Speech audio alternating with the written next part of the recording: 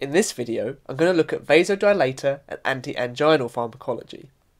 These drugs are used clinically for hypertension, cardiac arrhythmias, as well as being used for both the short and long-term management of angina pectoris. Drugs in this class fall into either one of three broad categories. We can have the calcium ion channel blockers, or CCBs. There are also a group called the nitrites and organic nitrates. And finally, we can have the beta-adrenoceptor antagonists, and I spoke about these in a previous video. An example of a CCB could be felodipine. An example of a nitrate is glycerol trinitrate. An example of a beta blocker is propranolol. So as we know from physiology, calcium plays an important role in facilitating muscle contraction, as well as being used in the generation and propagation of nerve impulses.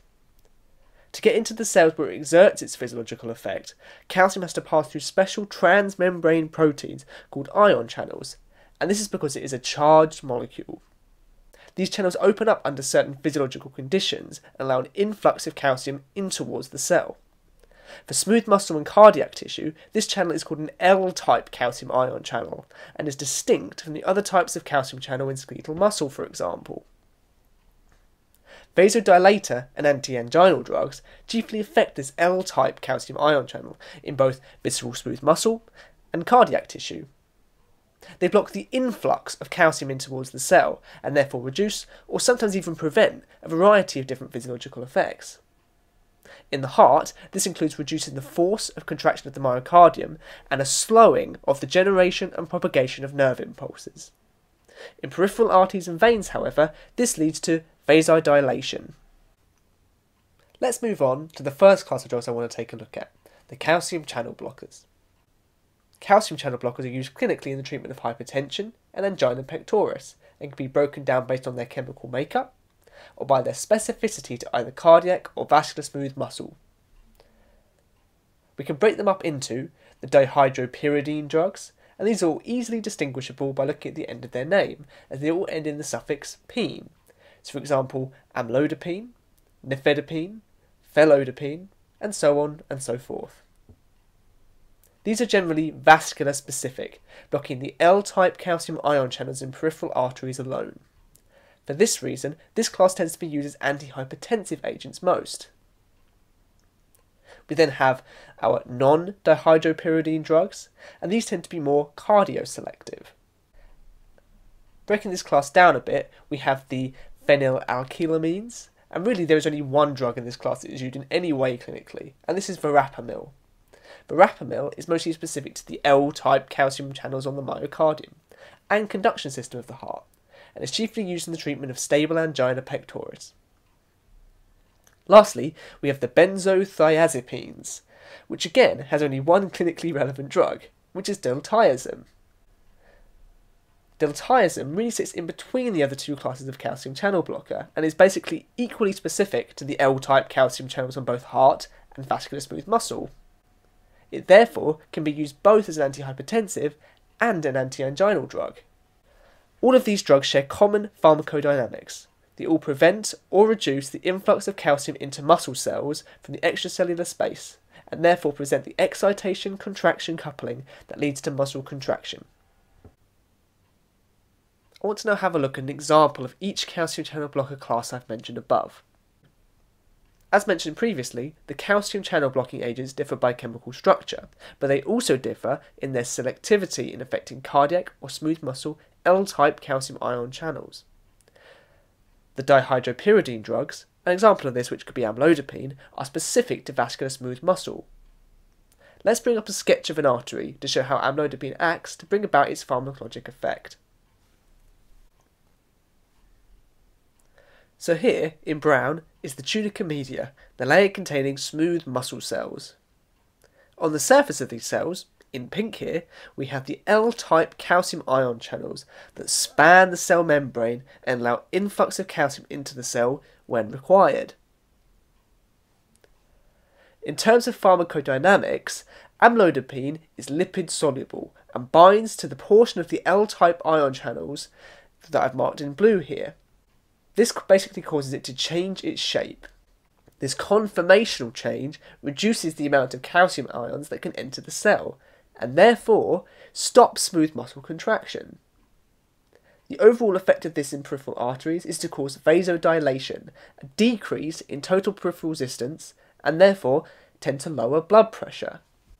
This is what makes the dihydropyridine drugs, like amlodipine, so good as antihypertensives, as they really are specific to peripheral arteries. And that's really it. Dihydropyridine drugs can also be used to treat angina. The efficacy of these drugs is poor compared with other classes, and this is really due to the pharmacodynamics being a little bit convoluted. So let's work through it. A decrease in blood pressure will reduce the stress of the walls of the ventricles, and this is through reduction of blood volume and ventricular filling pressure. This then lowers the amount of work the heart muscle cells have to do to pump the blood around the body. As the heart muscle doesn't have to work so hard, the demand for oxygen is greatly reduced, and therefore the ischemia pain that results from anaerobic respiration can't occur. Therefore, this reduces the symptoms of angina. As these drugs have no effect on the conduction system of the heart, a decrease in blood pressure tends to stimulate the sympathetic nervous system, and this is through the baroreceptor reflex. This, therefore, tends to lead to a reflex tachycardia, which then brings up all the angina symptoms that we were trying to stop again. So this is where our non-dihydropyridine calcium channel blockers are better in the treatment of angina. For example, verapamil is relatively more selective for the L-type ion channels in the heart. I will mention though, as this always tends to be the case with drug prescription, that at higher doses, the ion channels in smooth muscle are also frequently stimulated. In the heart, verapamil causes a negative ionotropic effect, reducing the amount of calcium able to enter cardiac myocytes and therefore reducing the force of contraction of the heart muscle. This then leads to less oxygen demand and therefore tends to produce less reflex tachycardia as the sympathetic nervous system is unable to exert its effect.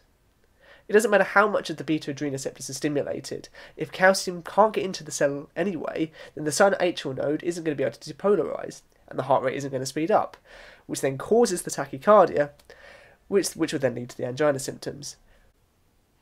Diltiazem sits somewhere in between the other two classes I've mentioned, being a partial antagonist for vascular smooth muscle and a partial antagonist for the ion channels present in the heart. Having both cardioinhibitive and vasodilator properties reduces the risk of reflex tachycardia further and therefore helps prevent angina symptoms whilst also concurrently lowering blood pressure. What we can say in general though is that the cardioselective drugs are better suited to the treatment of angina, and the vascular selective drugs are really better in the treatment of hypertension. The adverse effects of calcium channel blockers are usually related to too much of the desired effect coming about, in addition to occurring secondary to the physiological mechanism that the body sets up in order to counteract the drug. So this will include our reflex tachycardias. Dose-dependent adverse drug reactions of the calcium channel blockers include bradycardia due to excessive slowing of the heart rate, hypotension due to excessive vasodilation in the periphery, peripheral flushing due to a reactive hyperemia secondary to this vasodilation, and peripheral edema. Other more bizarre responses include a gingival hyperplasia or general gum thickening, and this is with use of amlodipine in particular. The reason for this is unknown at this time. I will now talk briefly about organic nitrates and their use in the treatment of angina pectoris. Examples of organic nitrate drugs include glycerol trinitrate and isosorbide mononitrate. In terms of pharmacodynamics, nitrate drugs increase the production of nitric oxide, or NO, which is a potent peripheral vasodilator. The exact mechanism for this is somewhat uncertain and perhaps occurs through the interaction of the drug with certain thiol compounds when in the bloodstream. The production of nitric oxide by a nitrate leads to vasodilation of smooth muscle, but this predominantly occurs in veins, with little or no effect on arterial smooth muscle. As nitric oxide is lipid soluble, it can directly pass through the cell membrane of smooth muscle cells to promote its pharmacological effects. Nitric oxide inhibits various intracellular enzymes that then promote smooth muscle contraction. Therefore, its mode of action is relatively independent of the calcium ion channel and works essentially by preventing all the muscle proteins from being in a state ready to contract. The effect of the drug is that by increasing the size of the lumen of peripheral veins, the pressure or preload of the heart is then reduced and prevents the heart from having to contract as forcefully. Nitrates don't, however, have any direct effects on myocardial activity, and therefore the reflex tachycardia is again a problem. However, the dose that is usually given is sufficient to stave off any significant effects, and in terms of pharmacokinetics, nitrate drugs tend to have a very short half-life, being rapidly inactivated by the liver. It is therefore important that the preparation and route of administration is given adequate consideration in order to allow the desired effects to occur. Nitrates are typically prepared as a buccal spray or sublingual tablet, allowing rapid absorption due to the high vascularity of these areas. This allows the drug to get to where it needs to go fast and avoid inactivation before it's even brought about its physiological effect. Other long-term preparations can be used, such as sustained-release capsules or a transdermal patch, but tend to be ineffective long-term due to the idea of becoming tolerant to the effects of the drug, with a repeated administration. There is no concrete evidence to explain why this occurs, and it is an ongoing area of research. Drug tolerance of nitrates make the overall pharmacologic management of angina perhaps more challenging than the pathologies I've mentioned previously. So just how would a clinician go about treating angina pharmacologically? Well, in terms of long-term control of angina symptoms, prescription of a cardioselective non-dihydropyridine CCB, such as diltiazem, is usually initially considered. Combination therapy, with using both a calcium channel blocker and beta blocker, as this has additional sympatholytic ability, can be more efficacious, but does include taking 2 drugs instead of 1, and has been shown, in rare cases, to cause congestive heart failure, especially when amlodipine is mixed with a beta blocker. Efficacy studies have shown beta blockers to be more useful in reducing the occurrence of angina attacks than with a CCB in isolation, and also they can potentially lower future risk of myocardial infarction. However, the side effect profile tends to be worse with beta blockers, and little difference in overall rates of cardiac death have been concluded in the research undertaken to study this. For short-term relief of ischemic pain that is predictable, and typically exercise-induced, a highly bioavailable preparation of a nitrate compound is recommended, so a buccal or sublingual spray. Transdermal or oral preparations are also available options, but given the issues surrounding tolerance which I highlighted earlier, the long-term efficacy of these preparations is mixed, and really it's recommended that nitrate drugs shouldn't be used alone when pharmacologically managing angina, if at all possible. I'll take a look at the overall efficacy of CCBs in the management of hypertension in a later video. This video has been a basic introduction to vasodilator and antianginal pharmacology.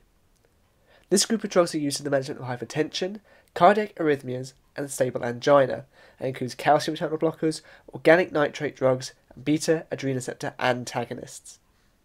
In general, we can say that the mode of action, or pharmacodynamics of this group, is to stop calcium from being transported inside smooth muscle and cardiac tissue by the blocking of L-type calcium ion channels. This reduces vasodilation of peripheral vasculature and reduces the force and rate of contraction of the heart. The overall effect of this is to decrease blood pressure by a fall in peripheral resistance, and therefore reduce the work the heart needs to do to pump blood effectively around the body. The treatment of angina requires both long-term control and immediate relief of symptoms, and requires coordination through a combination of the drugs belonging to this class, as well as scrupulous choice of agents so to not exacerbate ischemic pain. In the next video, I'm going to introduce the drugs affecting the renin, angiotensin, aldosterone system, looking at the various different agents and their clinical use in managing hypertension,